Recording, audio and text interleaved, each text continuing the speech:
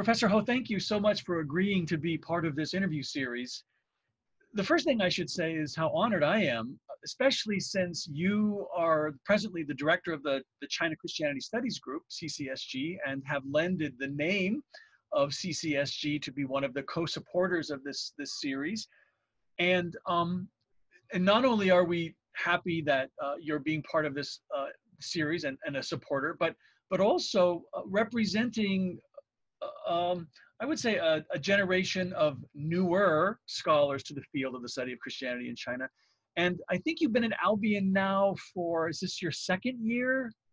It's going to be going to my fourth year. Fourth year, goodness, time passes quickly. Well, already you've published a marvelous chapter in the book China's Christianity. You co-edited a volume on an American missionary, his letters, a compendium of his letters at Hangzhou.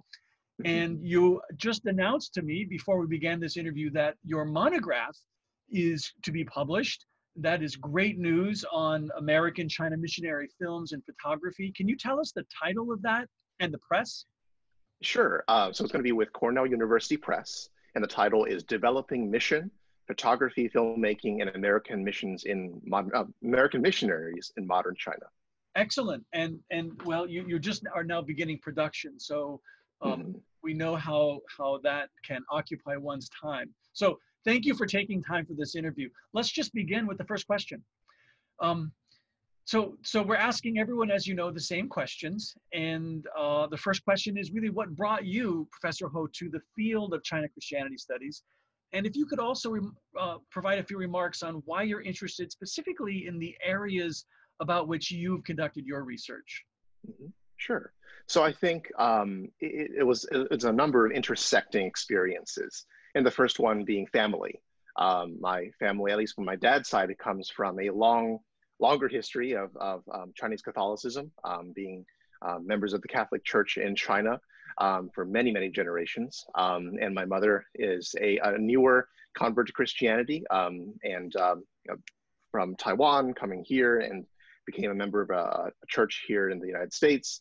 But I think it was growing up in a Chinese Christian environment that really, for me, didn't have a lot of immediate history. It was more family experiences, going to church, but then kind of slowly recovering these experiences, stories from my family that eventually led me to thinking about recovering this history. And I like to say that I often am searching still for my grandparents' experiences in the research that I do and the stories that I try to tell. But it was that experience growing up as a Chinese Christian in the United States, or Chinese American Christian, plus the undergraduate experience, learning about modern Chinese history, becoming a history major, pursuing studies that I'd wanted to do in kind of modern Chinese history, and bringing that together with my interest in photography, in cameras, in film, and putting all those together and realizing that there is this unexplored or underexplored history of visual practices among the history of Christianity, in China, and the history of modern Chinese experience, bringing those all together, that really sparked my interest going forward. And I know also that you've had a number of discoveries of things such as missionary films and photography. And so that's a discover of an object that perhaps has nuanced your understanding of your topic. I wonder if you might sort of discuss or describe those discoveries, or perhaps even mention if you've had a specific discovery in your research that has changed how you've thought about your topic. Sure. And there are many of these. I think it's hard to nail down one specific kind of discovery, but I feel like it's finding that missionaries wrote so many things about using cameras, about photography, about film, and they were thinking about media and ways of transmitting and translating their experiences into visual material, that really kind of brought me into this world, and realizing that missionaries, along with Chinese Christians, also produced or participated in all of these image-making experiences, and that they produced all of these photos and film, and there's millions of these, I mean, hundreds of thousands, certainly. And, and all of this was untapped. And I think in terms of the kind of one-on-one experiences I've had, encountering missionary families, children who still have, the photos and films of their, parents, entering archives and finding, films sitting there, or photo albums, experiences that you share, Tony, in recovering these materials and realizing, my goodness, this is a window onto this history that has been around, for decades, and yet no one, or very few people, have looked specifically at these images as that window. And finally, kind of encountering along the way the kind of the traces or material artifacts that come out of this experience, including cameras like this, that have been used to produce these movies and been passed down from person to person. And then thinking about how these technologies impact the ways that these experiences are shaped and produced, are all part of this research experience. I'm going to sway a little bit. I'll go back to our planned questions, but Sure. inspired, I think, something that so many of us who studied Christianity in China are aware of, and that is, one, that the study of Christianity in China has not been a very large group in the scholarly community, and it's growing exponentially now. But certainly, Professor Ho, Joseph, you are actually a pioneer in this new emerging interest in the visual culture, especially film and photograph. I wonder if you might just add a few notes about how that came about specifically, and how your scholarly work with visual images, what is particularly new about this? Sure. So at least for how this came about, for me, tinkering with cameras that my family had, and then finding photo albums, just in general, photography being part of, a huge part of 20th century experience in general, and then finding that, these are really cool things, that these machines, these instruments are such a intimate part of the way that we think about our own history, and how we think about our families, and the way we see the world. And then finding that experience was not so much different from Chinese Christians and missionaries and other participants in this history, who thought of themselves also as producing and recording their experiences in images. And I feel like, because this is an angle, and this is a dimension that adds so much depth to the already very rich field of thinking about the intersections of theology, of literature, of gender, of cross-cultural experience, and then the idea of seeing and making visible the experiences and beliefs that may not be readily visible in other ways, is really this exciting, challenging, and wide open field that I believe is great, and adds a lot of dimension to this approach. One great thing about, I've seen you lecture before at conferences, and certainly here at my university. One of the exciting things that maybe you experience this too, is that when you teach East Asian history, sort of the pre-photograph era is great. But when you show them their first photograph of someone they're reading about, there's some kind of excitement. Yes. So speaking to people of history really adds a whole new dimension that almost it sort of intrigues students at a higher level. Absolutely. And the philosopher Roland Barthes writes about this idea that the photograph is a has-been, that thing or that person or that place was in front of the lens, that light rays bounced off of that and went onto the film, and you're seeing, again, that window right into history. I love to describe it as the closest thing we have to time travel, because you can place yourself closer to that history that we're looking at. Right. Now, the next question then is, and then you can answer this as you wish, but can you describe one of the most meaningful moments you've had conducting research in China, or perhaps in another place? Or I know that some interviewees have offered several places that they've had particularly powerful experiences, but could you reflect upon something that was particularly meaningful to you and experiencing during your research? Sure. For example, in another place. Sure. So I think one very vivid memory that comes to mind is going to China for kind of in-depth research for the first time. And this was in 2011, and traveling to the city where this movie camera made its images in 1935. And I'd never been there, I'd only read about it. I had lived kind of in the world of that city, city of Xingtai in Hebei, and going to the church where the missionaries who owned this camera had worked, and seeing for the first time the environment, how different it was, and how unexpectedly different. The things I had this whole imagination in my mind about what it would look like. It was nothing like that. Huge streets, tremendous development, and then meeting these descendants of Chinese Christians, members of the church, who took me around, showing me the traces of the old mission, a house that had been built up around with these big skyscrapers on either side, and the girls' school still in the middle, but untouched, basically unrestored. And then seeing one of the remaining houses where one of the missionary photographers that I wrote about and read about had made his images in the basement of, and this house was now a little clubhouse for a PLA veterans club. And then being asked by these people I was interviewing, would you like to have lunch? And I said, of course, that's great. Let's take a break. Let's go for lunch. And they said, let's go to the restaurant next door. We walked around the corner from the church, and the restaurant was in the building that used to contain the hospital, where the medical missionary who owned this camera had taken care of his patients. And we sat in the building that was once the hospital, eating lunch and conversing. And I felt overwhelmed by the sense of history and relationship, and this kind of built environment that was now bleeding from the past into the present, in the voices and the form of this place.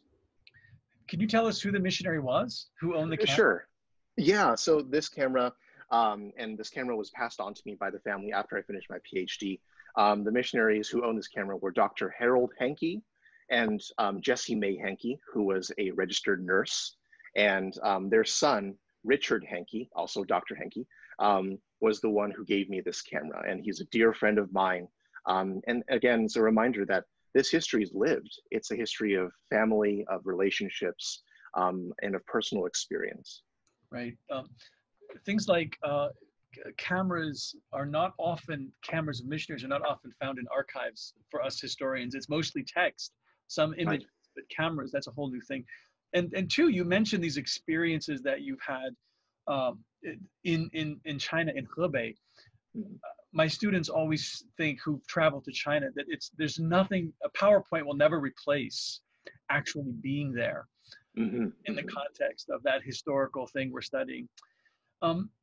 We're asking all of the scholars, and we have quite a bit of time left, so we're asking all of the scholars to answer one question in particular, and that is, we're obviously most interested in you, but we're asking all of the scholars to maybe reflect upon someone else. And I wonder if you could recall a pleasant or significant memory you've had regarding another scholar in our field, something that you think should be remembered just within the chronology of history of our field of the study of Christianity in China. Sure.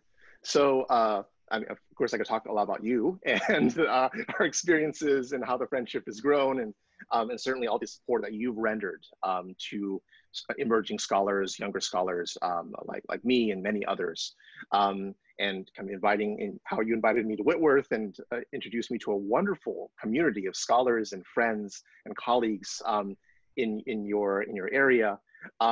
So certainly I could talk more about you and how much this has really been a wonderful experience. Another person really who has been tremendously influential is Wu Xiaoxian, Xiaoxian Wu, at the Ricci Institute, and remembering how again, one of these encounters, going to the Ricci Institute for the first time and being in awe of the material that they had there, and paintings of Ricci, Xu Guangqi, and then seeing this man come out from the doors and with a big smile on his face, kind of walk forward and then greet me, and then kind of pull me into this world of amazing material and wonderful knowledge, and undergirding all of that with this sincere, warm, and engaging friendship.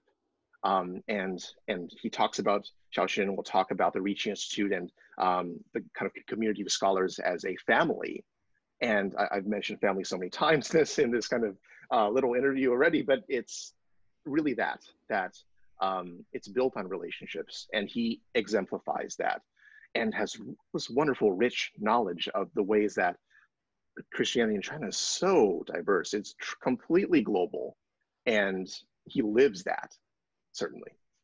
Well, you mentioned Wu Xiaoxin and the Ricci Institute. I wonder if no one has talked about so far the Ricci Institute other than Wu Xiaoxin himself a little.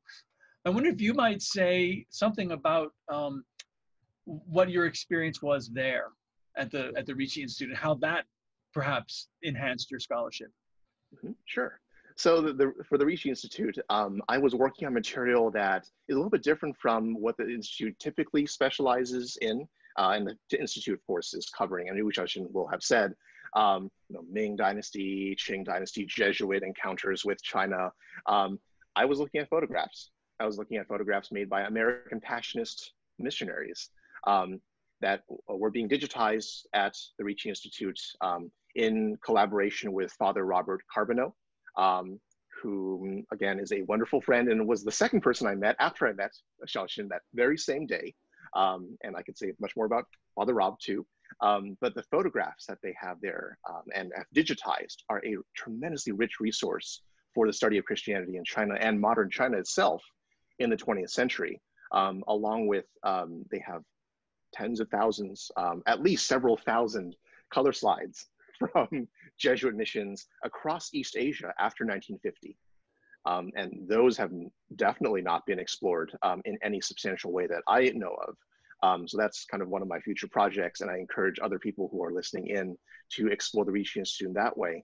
And finally, finding a 16mm color film shot by Jesuits in Yangzhou in 1948, just sitting there. It had been taken out by Mark Meir, who is a wonderful guy and an amazing archivist and knows everything. And that film was there and had just been stored at the Ricci Institute. So it's a real treasure trove of material relating to this history. Wasn't there another film other than the Yangzhou that you also discovered? Yes, so there was Yangzhou 1948, which was more of this kind of documentary, but there was a formal documentary called Ageless China that had been put together by a Jesuit priest named Bernard Hubbard, Father Bernard Hubbard, who had visited China and then was involved in making documentaries around the world. I mean, he cut his teeth on documentary in Alaska and was known as the Glacier Priest, but had been invited by the Jesuits to come to China at the pivotal moment of 1948 to make a film. And he put it together with sound narration, with music, and it's a kind of companion piece to Yangzhou 1948. And I write about this in the last chapter of my book. That's upcoming with Cornell. That's correct. Yeah. Well, we have one other question, unless we can think of something in addition, and that might happen. But I wonder if, and this is the question that many have said is the most difficult, and some have even been rather stumped. What are my hopes for the future? But as a scholar and as one who has met several of the so-called senior scholars, and also is very well connected with more junior scholars, as we say in our field. What hopes do you have for the future of the field of the study of Christianity in China? Sure. I would say it's utilizing the materials that are now really, there's so much. Utilizing this rich resource of material that is coming to the fore, that is being digitized by people like you, by institutes like the Ricci, and perhaps focusing on the ways that this material intersects with different kinds of history that perhaps grow out of this existing field of China Christianity studies. But perhaps thinking, and I might be self-serving here, but thinking about the history of technology and how media and transmission of information is fundamentally part of this history. How we can continue to explore how communities in China today are connected to their legacies and their futures, and their kind of the communities that exist across time by technology and by media, and thinking about other ways that we can expand this field in a way that it's not just a subfield, it's not just a specific way of approaching studies that is just about Christianity in China, but it is about China in the world, and about the world and global encounters and transnational histories that overlap with Christianity in China, and making this field even richer and even more diverse when it comes to the approaches that we take to the history and the material, building upon existing scholarship, but then thinking about the ways that this is a story of China, and this is the story of the world in China, and multiple worlds within it. And I feel like that's a way of looking forward, at least in a general sense, that I see for this field. Enmeshed with your hopes, which are that these rich materials are utilized more, enmeshed with those hopes, do you have advice? And I ask this question because, for example, most scholars who have written in the past have written largely on pre-modern or pre-1949 history, even mostly in late Ming and Qing texts. And so with this emerging group of scholars who want to look at photographs, want to look at films, what advice do you have for accessing, and what advice do you have for having some sort of hermeneutic approach to how to think about them? Sure.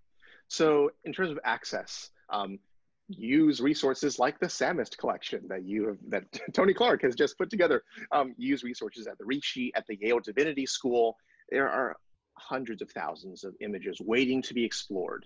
And every time I look at a new collection, I feel overwhelmed that this could be, 5 times a life's work in looking at all these images and seeing what stories they tell. So the materials are there.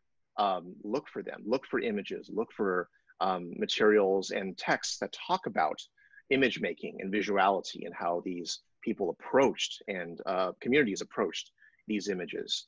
And in terms of a broader kind of a methodological question, think about these images as mediation. And it's a lovely word. It, of course, plays on media. I love the Canadian theorist, philosopher Marshall McLuhan, who talked about the medium is the message. Think about that, how this is mediating memory, experience, space, and time, and how these frames, these images, are again windows and lenses that we can look through to see parts of this history.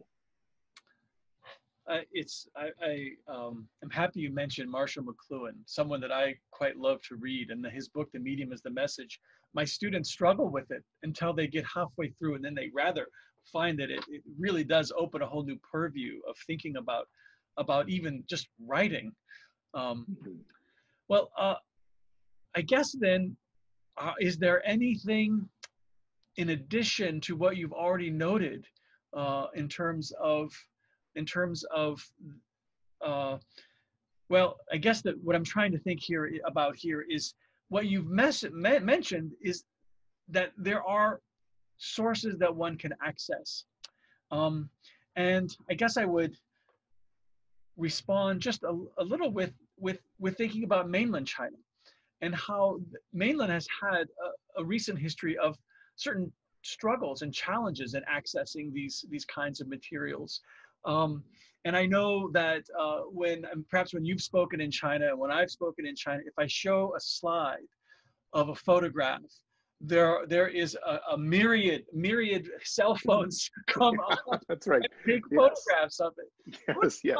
Sort of as we consider concluding here in the next 5 or 6 minutes, if you might reflect upon the field that you really find yourself within, vis-a-vis mainland China, and how mainland China might move forward. Sure. I feel like it's recovering its history, and this is, I feel like part of the impetus behind the raising of iPhones and cameras to get those images is that they are reconnecting. People in mainland China are reconnecting with these histories, and they too have these materials. And they may not be easily accessible to foreign scholars like us. They may not even be accessible to people within China. So I think I guess my encouragement for scholars who are based in mainland China is to look at archives here, and you're already doing that, but to be able to broaden the horizons and continue recovering that history. And I feel like in the same way, these images speak back to experiences that have been obscured, sometimes destroyed, sometimes lost. And the more that we can do as scholars to build those bridges between communities in mainland China who may or may not have access to their materials, or materials that illuminate their history, and the more that we can make those accessible from where we are and the materials that we work with, the better this will be for everyone and for this history.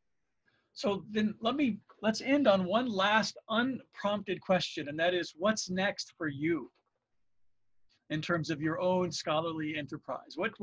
What projects do you envision in your near future? Sure. So the big one, and it's still kind of a dream at this moment, I've been collecting bits and pieces of it over the past couple of years, is a history of Catholic missionary media activities in Cold War Taiwan. And I tentatively have it titled The Bamboo Wireless, because it's the name of this magazine that I found in the Taipei Jesuit office. And thinking about how Cold War Taiwan is a place of kind of reimagined and reconfigured encounters between missions, media, and local communities, was a place where these things like, Uncle Jerry's Guangji Diantai, English language TV program, and Jesuit missionaries who were stationed as chaplains on the island of Jinmen with cameras, also envisioned their place in the world and their encounters with Taiwan and people of Chinese descent. So that's kind of the next project, along with a couple of small things, working with Daryl Ireland on a book on Chinese Christian posters and their kind of presence in visual culture. And Daryl's he's the guy who's taking care of this. I'm just contributing a chapter, but things here and there to keep things going. But it's been so much fun. It's been very exciting. Well, Dr. Ho, we look forward to all of those projects. One of the things that I really shared with you is this love for the visual history of China, Christianity in China.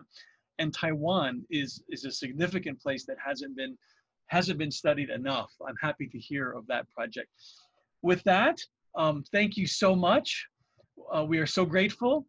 And I know that you're in Michigan now, entering in nicer weather than you typically have in the winter months.